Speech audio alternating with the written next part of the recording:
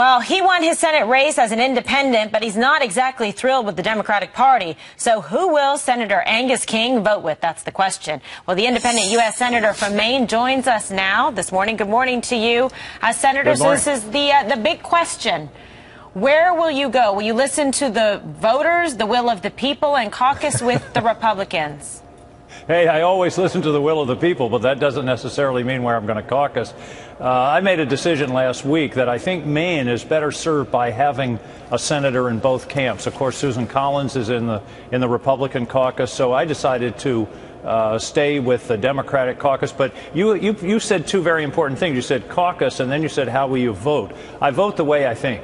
I vote what I think is right and what is best for Maine and the country.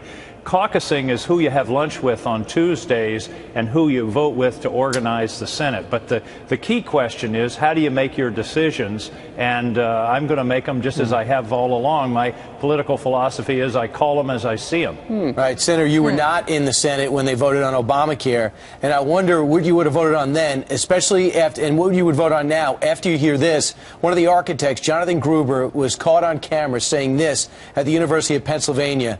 And I put in brackets, the stupidity of the American voter. Let's listen. This bill was written in a tortured way to make sure CBO did not score the mandate as taxes. If CBO scored the mandate as taxes, the bill dies. Okay, so it's written to do that. In terms of risk-rated subsidies, if you had a law which said healthy people are going to pay in, it made explicit that healthy people pay in and sick people get money, it would not have passed. Okay, just like the people, lack of transparency is a huge political advantage. And basically, call it the stupidity of the American voter or whatever.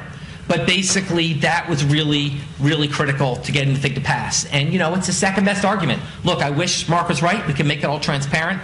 But I'd rather have this law than not. So it's kind of like his reporter story. Yeah, there's things I wish I could change, but I'd rather have this law than not. So he's basically saying that he didn't tell the truth when the law was passed. Neither did Democrats when they put it forward.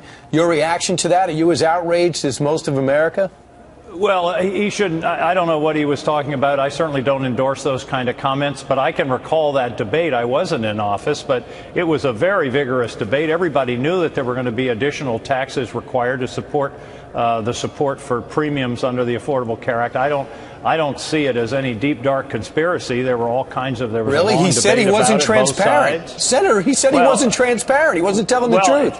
Yeah, who was he? I mean, I don't know where he was in the process. There were hundreds of people involved in that process. He's the architect of Obamacare. He's, in fact, the one that put it together, one of them, and said, in fact, that they weren't transparent and forthcoming with the CBO, because if they were, then the American people would know that, in fact, this was going to be something that was going to tax and penalize them, and then they wouldn't go for it. Well, that is wait a minute. Tax and penalize. Hold it. We've got 8 million people that have insurance now that didn't before, and don't lecture me about this, because 40 years ago, I had insurance. If I hadn't had it, it caught a cancer that saved my life. If I hadn't had insurance, I'd be dead. It has to do with the. It does. It has to do with the.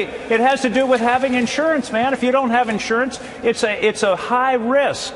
They just lied about a health plan to the American people called the stupidity of the American voter and bragged about the lack of transparency.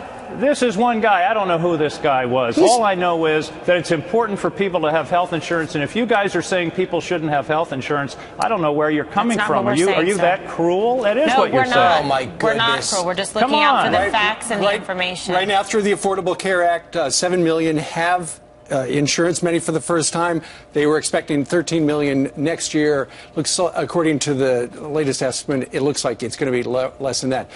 Senator, I did want to ask you about one of the things you said yesterday, and that you said that one of the messages of the midterms was that the Democrat Party has become the party of government itself.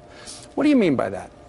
Well, what I mean is I think the Democrats too often look for governmental solutions and feel that every problem has to have a governmental solution, and particularly a governmental solution from Washington. The other side of that, of course, is that the Republican parties become the party of starved government, and sometimes you got to find a way in between. We're not even filling our potholes now. The highway fund is broke.